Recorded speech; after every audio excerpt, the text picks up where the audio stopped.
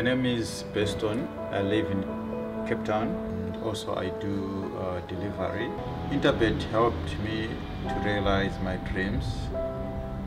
Now I have my own delivery vehicle and I'm able to do the removal in and around Cape Town.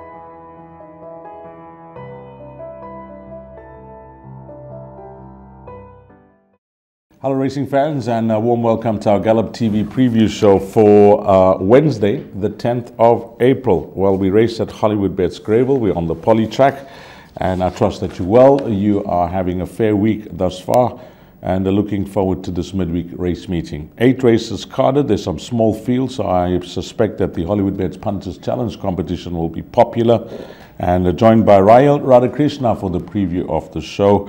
And just having a look at the race card. Maybe we can just touch on that briefly, Rael. It looks like, you know, small fields are the order of the day. So this Hollywoodbets Punters Challenge competition, I mean, it's proving to be something that racing fans out there are getting very close to, if not winning. There's some smart people out there, Dees, and I think yesterday at Hollywoodbets Scottsville we had one player who unfortunately close again was denied. I think a couple of weeks back at Hollywoodbets Scottsville as well on 2 horses, and one got scratched, and then Shona Castiaves didn't manage to win. But the guys they're getting stuck into it, and a lot of them are being able to find some nice winners on the day. And I think when you have a look at the card, and I think people just try to look at legs where they can find results, and more often than not those results arrive and they're proven to be spot on. Yeah, it looks like a card where it will be popular. Well, that is it. Let's get straight into it for race number 1, and the time things will get underway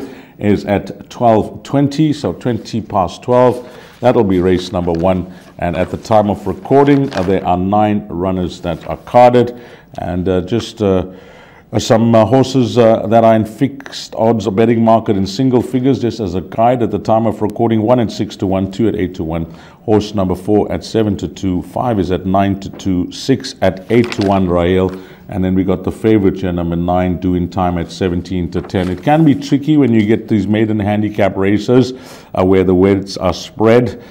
So it's a handicap, but of course these horses are not winners.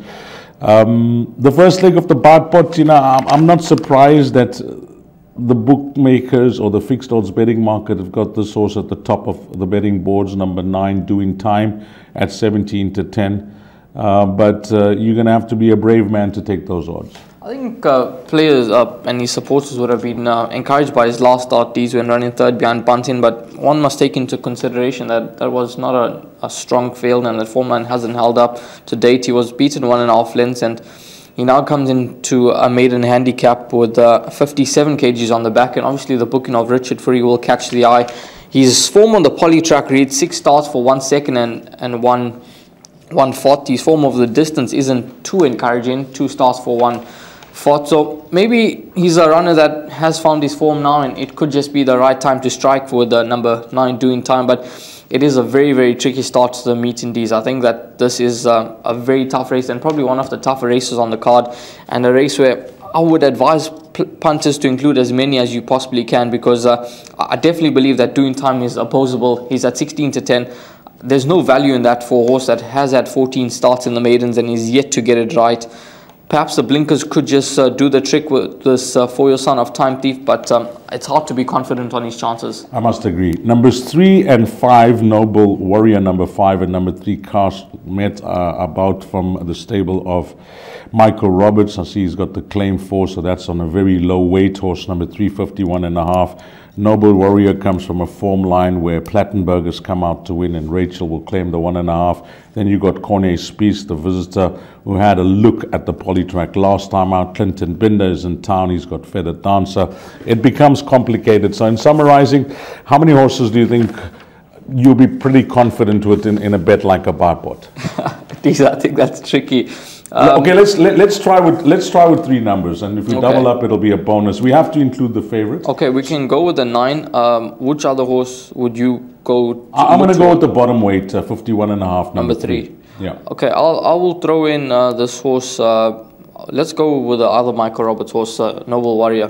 Perhaps he could improve on his recent form. Yeah, one's at 14-1, horse number 3, and number 5 is at 9-2. I think that's good backup there for the favorite. If that doesn't arrive in the top 2, and you get the Michael Roberts horses running into that exacta position, I'm almost certain you'll drop a lot of tickets there in race number 1. It's a tricky start. It looks like a trifecta quartet race number 1. We get things away at 12:20.